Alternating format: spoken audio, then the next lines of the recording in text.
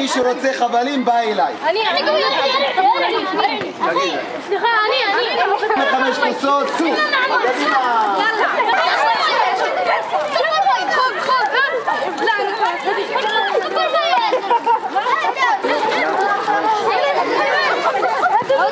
אנחנו עובדים בפרויקט בכסייפה, עם קהילת כסייפה, בשיתוף פעולה עם המתנ"ס פה, עם המועצה, עם 2 בתי ספר כאן, בית ספר אבו ואדי ובית ספר אל-פרוק. ואנחנו עושים עבודה סביב נושאים של חברה וסביבה. בשילוב עם אמנות ויצירה יש לנו קבוצות של ילדים, כיתות ה' וו'. יש לנו קבוצה של נשים שעובדת ביחד עם מדריכה של חינוך סביבתי של לומדות בחקלאות מדברית, לומדות גם מהמורשת הבדואית של המקום וגם לומדות על התפתחויות חדשניות בנושא. יש לנו קבוצה של מבוגרים מגיל הזהב שמספרים סיפורים על מהניסיון שלהם ומהעבר, על כל נושא של איסוף מים והחיים במדבר. קדימה!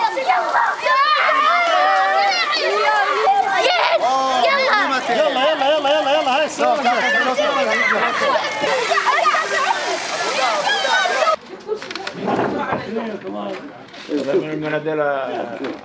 الزرق الاولاني الحلم تبع عرفات لا مش تبع عرفات هذا تبع عرفات واسمع من المجموعه احسن فيها.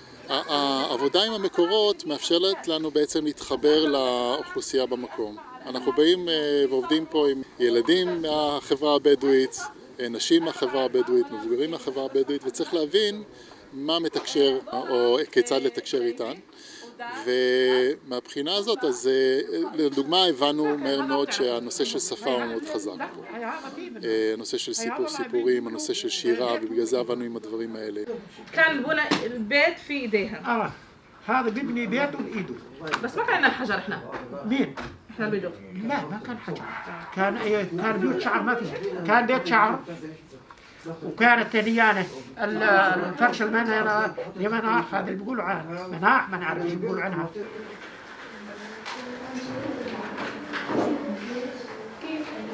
קודם כל אני כותב שירה בשתי השפות, ערבית ועברית. אני מלמד כתיבה יצירתית בכל מיני מקומות בנגב, באוניברסיטה, במתנ"סים, בתי ספר, אני מסתובב. אני מאוד מנסה לפתח את התחום של הכתיבה ושל קריאת ספרות בכלל. פה אני שותף לפרויקט הזה בכיוון של שירה. למעשה הילדים האלה שמשתתפים פרויקטים בסדנאות של קיימות, מים ודרך, פשוט אחרי מה שהם עושים בתחום הקיימות הם כותבים יצירה, כותבים שירים, כותבים סיפורים על הפרויקט, על מה שחוו, מה שעשו. זו חוויה מאוד מעצימה. وهذه خيمة الناس عايشين فيها وهذا النار وهذا الطريق كذا هاي الناس ماشيين عليها وهذول الناس هذا بئر المية وهذه غزالة في الصحراء وهذه مغارة هذا الجبل.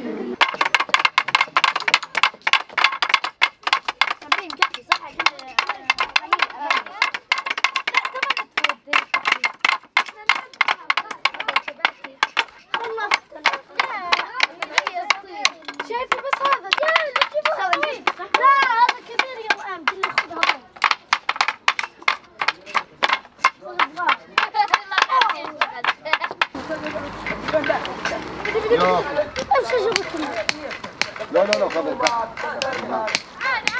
خذي مكيني بلا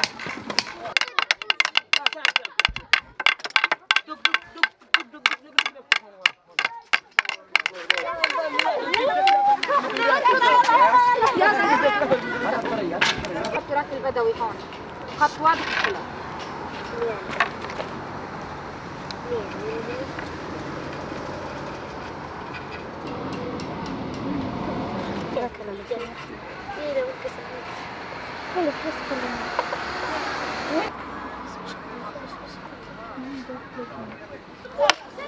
يعني ما حد يجيب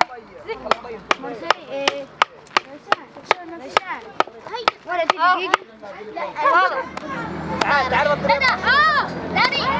مش كثير شايف كل طورية أحسن من هذه أعطيني ارفع عليه شوية